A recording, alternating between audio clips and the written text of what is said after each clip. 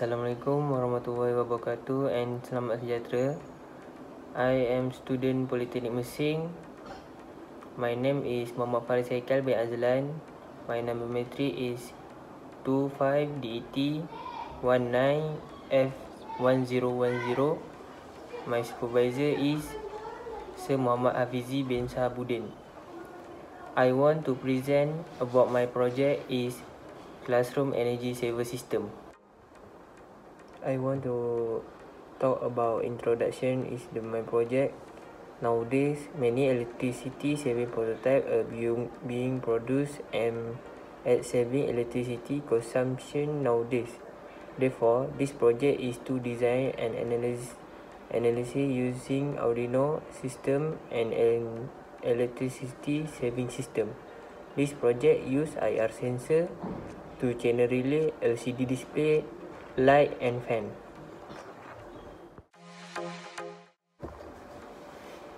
Next, I want to talk about problem statement in my project.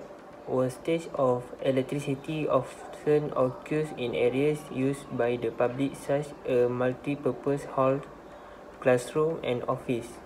Excessive electricity consumption can increase the payment of electricity bills. Example of electricity consumption is the use of fan, lights, switch that are excessive. Next, I want to talk about objective of my project. My project is to design a system for students in school to save on electricity consumption. Next, to build a prototype about classroom energy saver system. Lastly, to test the system to ensure the application is functioning properly.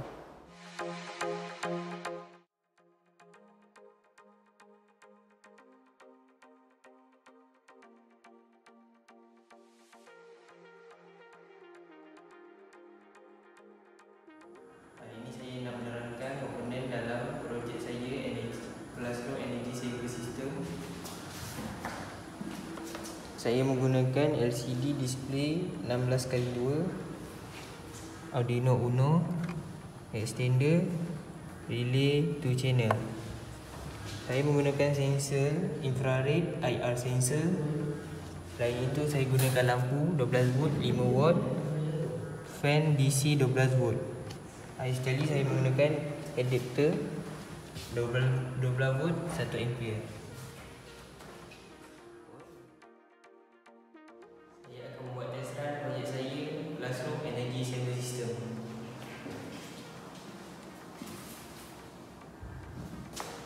Firstly, saya akan menghidupkan projek ini.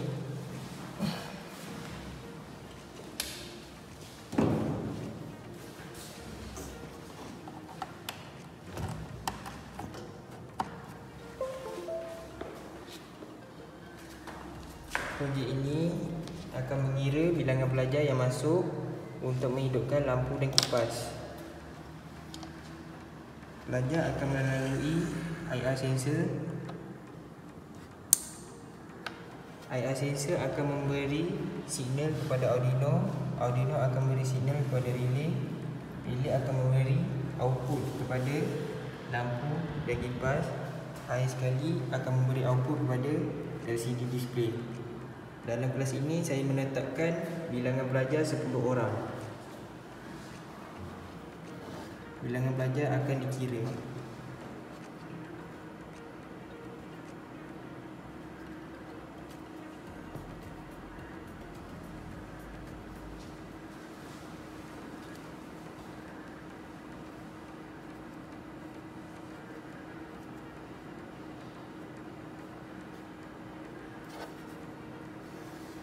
Apabila sampai 10, kelas pun akan berakhir dan para pelajar akan keluar daripada kelas.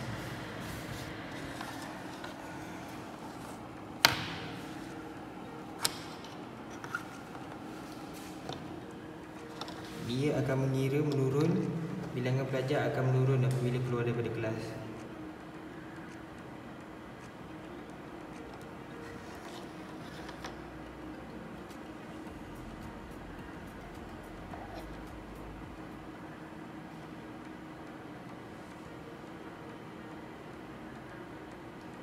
Apabila kelas kosong, lampu dan kipas akan mati.